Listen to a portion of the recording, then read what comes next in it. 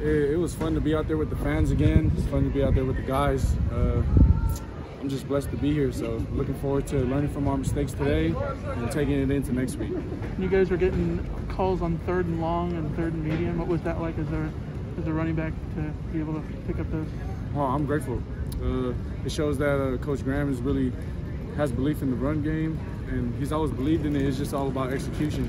So Coach Graham is giving us the opportunity to make something happen, and I just want to make sure we follow through on that and make him, thank you, and make him proud that we ran the ball. What specifically did you feel was working well in the run game? I felt like the O-line was really getting to their blocks. At the end of the day, we just got to finish our drives. So. How did you like the two-man rotation? Did you feel it worked pretty well?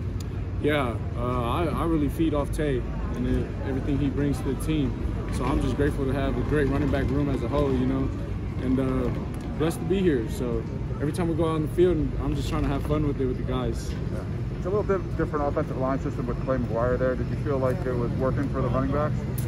I feel like as long as we're on the same page, we're fine. And we were on the same page today. But like I said, we just have to finish our drives and we'll be fine.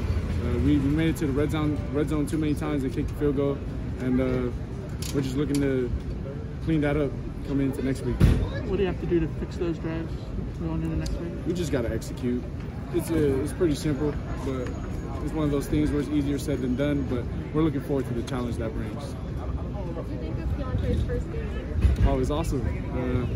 I mean, we didn't get in the paint today, but we're looking forward to next week, and I'm proud of him, everything he's been doing, and he's a pro, man, for real.